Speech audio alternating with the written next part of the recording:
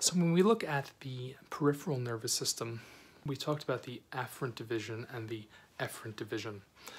Now the afferent division is what comes into the body from the environment. Our body picks that up through receptors and then interprets that information and then effects change in the world.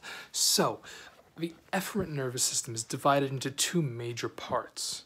One of them is the somatic nervous system, and the other one is the autonomic nervous system.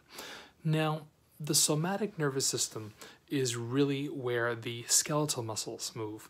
Skeletal muscles, see I'm moving, they're attached to the skeleton, they're attached to the bones, and they are voluntary. I can move my head around as much as I want.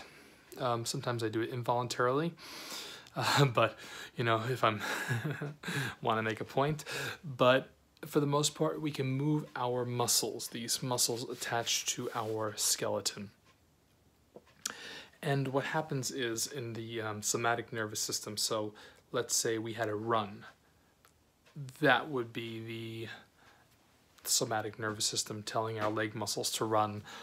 My class doesn't have to know about the neuromuscular junction or myosin, tropomyosin, actin, any of that stuff. But I may cover that in a future video here on YouTube. The other half is the autonomic nervous system. Now, when you think autonomic, one thing you can use in your head is automatic, but automatic has two settings. One is fight or flight, and one is relaxation response. Now, it's not really automatic. It's your brain interpreted information, and then there is a reaction. But the autonomic nervous system has two major divisions. One is the sympathetic and the other is the parasympathetic. I'm going to go into that in detail in another video because we get into the language.